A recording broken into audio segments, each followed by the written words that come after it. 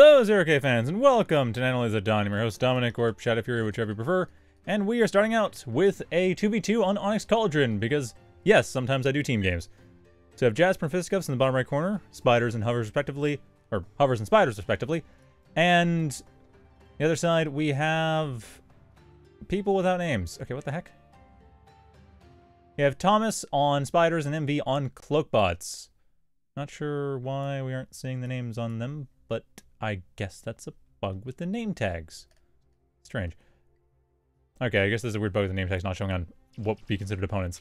Anyway, back to the game. So, yeah, spiders everywhere! And no amp bots. Hovers, yes, we do have maces actually coming out from Jasper, which no surprise there, because, of course, that's what you do with hovers. Really, got a couple maces, and Onyx Cauldron, of course, you can just go across the lake over here in the center, and that really simplifies things. So you get that set up, get the lake, cross the lake, go over to the opponents, and just wreck shop. On the other hand, it's not like that's the only riot unit in the game, so it'll be interesting to see how that pans out. But yeah, it looks like overall no one's really bothering a lot with early raiding. I mean, we have an early glaive just mainly being used as a way of getting rid of fleas, but otherwise, no, everyone's basically going for early riots. Early weaver, early redback. Only one making fleas is Fisticuffs, as they're just trying to get all the scouting they can. And, of course, Sparrow's coming in for MV, so it's not like scouting is entirely exclusively in the purview of the Southeast team, but hey, they have their fleas everywhere. They know exactly what's going on. Which is what you want. Though, surprisingly, not Fisticuffs... Jasper actually has built some quills. Fisticuffs has not built weavers, even though they could really use them to put, you know, wind generators and such on top of this hill. But no, we aren't seeing that at all, surprisingly enough. Anyway, starting out though, we do have a very nice little bit of harassment from Fisticuffs, getting rid of this weaver with no real cost. The fleas just able to come in here, take out the weaver, and run off. I mean, the Ronin can't stop them. The Reavers really don't have much of a chance to stop them either. So yeah, this is actually really effective. A couple of the Ronin are being torn apart by the fleas as well, and nothing is destroying them. The only thing killing them is the death explosions of the Ronin. Again, this is why you kind of want to use fight move with fleas if you can help it. But still, that was remarkably valuable.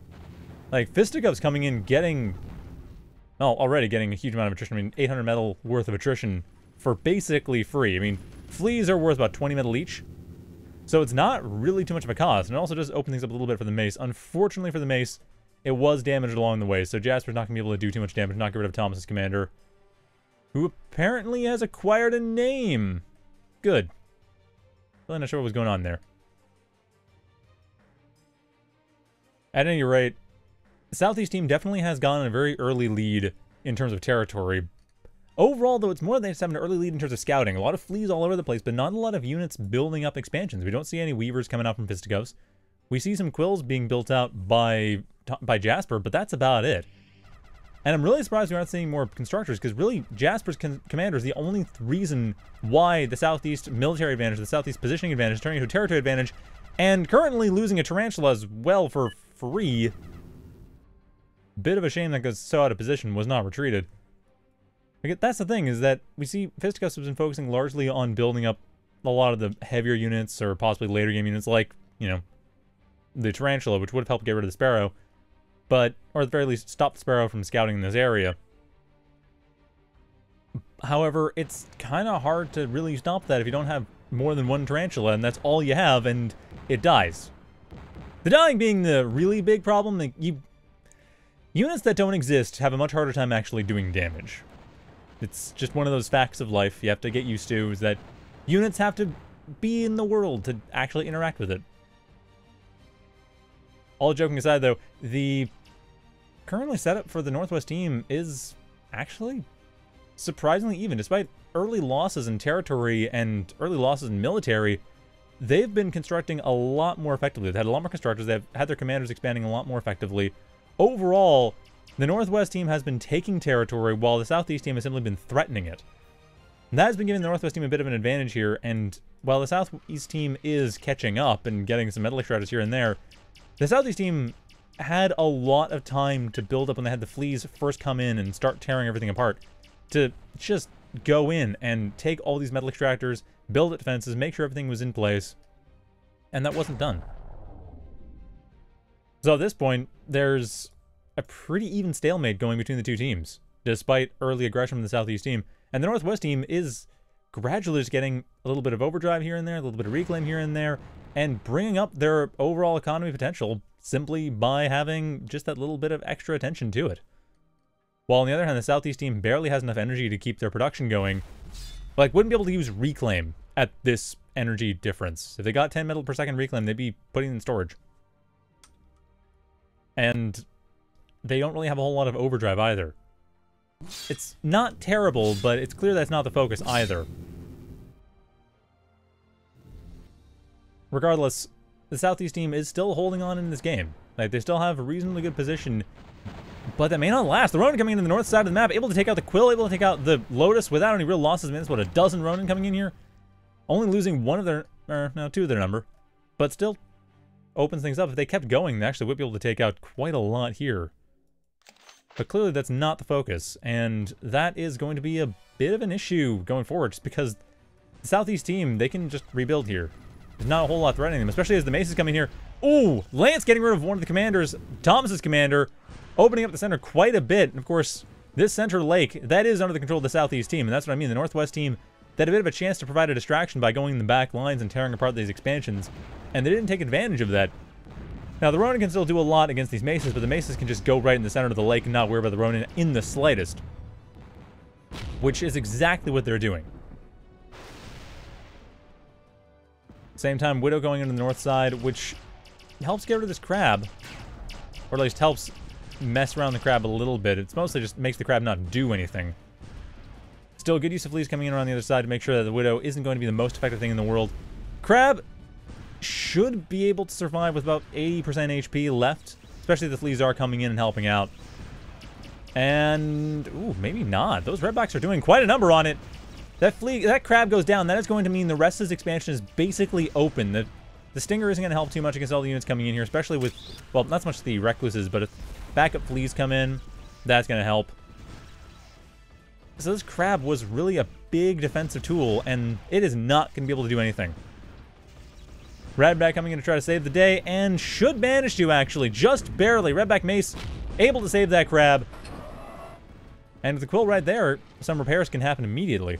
So at the very least, that crab is still on the map, but at the same time, we see exactly what I was kind of hoping to see coming out from MV with all these Ronin. They are going down the center. They are taking out these expansions. They realize there's not a whole lot defending, and that means the Southeast team, they have been broken wide open. Their Southwest expansion is at least being built up, but the Southeast team really doesn't have a lot to work with. At the same time, fleas coming in on the north side of the map, making life kind of miserable, exposing the Iris that was being used because, of course, an Iris is being used. And not a whole lot of Venoms or anything to actually get rid of these fleas, or Glaives, or really any kind of anti-flea units. And with that, the Iris does go down. That does make it a little bit hard for the Northwest team to attack, but at the same time, the Northwest team is already in a great position to attack. This Lance is not able to really work in this situation. I mean, they just got destroyed entirely by Ronin. Great value on their part. Redbacks can't do much either because skirmishers generally beat riots for range. The only downside, though, is these Ronin are trapped. Mace is able to take them out in the end, and not a whole lot of damage is dealt, unfortunately, which, again, like this expansion, I don't know. The Northwest team must not know it exists. Yeah, they don't really have any real knowledge of it. I guess that early Tarantula did do the trick. Like, when it was around here and was stopping Sparrow from scouting, that seems to have done the trick in making sure this expansion wasn't known. But then again, you could kind of guess that expansion would be taken, or at least double check, because that is not protected. A Lotus against several Ronin is not going to stop any attack on that base. So at this point, the Southeast team, they have started to really build up. They've taken that Southwest expansion. That early aggression from them has started to pay off. And while the Northwest team is doing what they can to get back in this, they are just throwing units away in the process, desperately trying to raid, but again, not raiding in the vulnerable locations. It's more desperately trying to take out the main base. Raiding isn't really what's going on here. It's desperately assaulting. And the thing with desperate assault is that you do lose units quite a lot. Unless you can actually make it a win, you're going to lose units very quickly, and that loss of units is going to put you back. Which is exactly what we're seeing. The Northwest team having a bit of a hard time holding on. The only saving grace is that the Southeast team hasn't gotten a massive energy infrastructure and can't really use their production, can't really use the metal they have as they're reclaiming. But that will soon change. The fusion plant is going to be online now. There is fusion plant online. That will allow for this production to actually be useful. But even then, not as much production coming in this. And the Northwest team, they aren't especially well set up for production either, actually. A couple caretakers, or just to have this constructor do stuff, is pretty necessary. But either way, the production is relatively even. The only downside, of course, being this crab is in the way. You can't really get rid of it. The Ronin are not able to survive much of anything. The middle of the lake just being dominated by the entire Hovercraft force, because of course it is. And even the north side expansion that was being taken earlier is just being... It is being wrecked. This mace is just tearing it apart. There's not a whole lot stopping it either. Again, the Northwest team is working quite a bit on overdrive, which is nice to have, but it's not doing the trick. Not enough, at least. Like, it is... The Southeast team is still ahead when it comes to economy. And again, the Southeast team has been building up. They got more caretakers. They have more fusion reactors coming. They are actually setting up for all the energy and build power they need to use the economy they have. And that's a real turning point. Northwest team don't really have that. On top of the fact that the Northwest team, they have half the... Like, I have a deficit of 5,000 metal for unit destruction. So the Northwest team, the only thing they really have at this point left to do is... Oh, well, I guess Thomas is not here. So MV, the only thing they have left to do really is make a last stand. Not a whole lot of obvious ways of getting in here. I suppose they do have bombers that have been built up, and I guess the idea might be use that on the crab, or possibly use that on the sea-bound units. Which wouldn't be a bad idea. Ooh, that halberd. That halberd did not have to die. But yeah, with all that said, it looks like there isn't really going to be a whole lot in favor of anything on the Northwest team.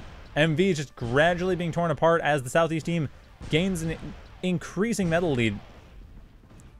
I gotta say, the whole thing just came down to the fact that the Northwest team, like, they had the advantage when the Southeast team did not build out, but they kind of lost the advantage when the Ronin just... They were going to the attack, and they didn't continue attacking, even though it was open. They didn't scout out, hey, we've lost... The Tarantula's been destroyed. Let's go in and see if there's anything here now that there's no anti-air stopping the Sparrow from coming in and scouting. But that never happened, so the Northwest team never saw that this base was pretty vulnerable, and the Ronin could just walk all over it, at which point it'd be easier to walk into the main base from this ridge, because bots can go up this hill. So the Ronin could have walked up here and just destroyed everything inside of Fisticuff's part of the base. And yeah, they couldn't get through Jasper, but they don't have to. That is not the only bot pathable path. It is the only vehicle pathable path, but bots can go on the other side. However, that is hypothetical, and the reality is the Southeast team has taken this game kind of decisively at the end, but with a fairly even start, and fairly even throughout. But as you can see, the Southeast team, even as it was in terms of economy, they were winning the attrition battles. And that ultimately wins them the game. So yeah, that was that. We're going to have another match coming up, which is going to be a 1v1. The rest of these are going to be 1v1s. First one is going to be a 1v1 on Ad Insomnia between 400 and Etsuri. I haven't seen 400 in a while, actually. Etsuri I've seen a bit in team matches and such, but I'm curious how they play out in this. So yeah, that'll be up next, so stay tuned.